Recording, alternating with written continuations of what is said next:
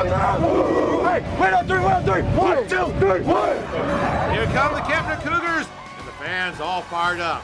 For Ridge Point, though, this is B.J. Rainford up the middle, finds some room, and look at B.J. go all the way to the 5-yard line, and he's brought down.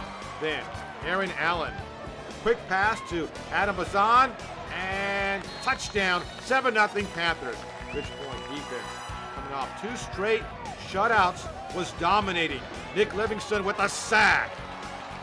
Then it's 14-0 when B.J. Rainford goes up the middle, turns on the speed, and look at B.J. go. 59 yards for the touchdown, 21-0 Panthers.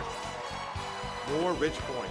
Allen, Terry Petrie gets a block, and then turns on the speed, and look at Terry Petrie go. 64 yards, it's 28-0 Ridge Point. More Ridge Point. Allen steps up, then scrambles to his left, throws to Petrie, defender falls down, and look at that.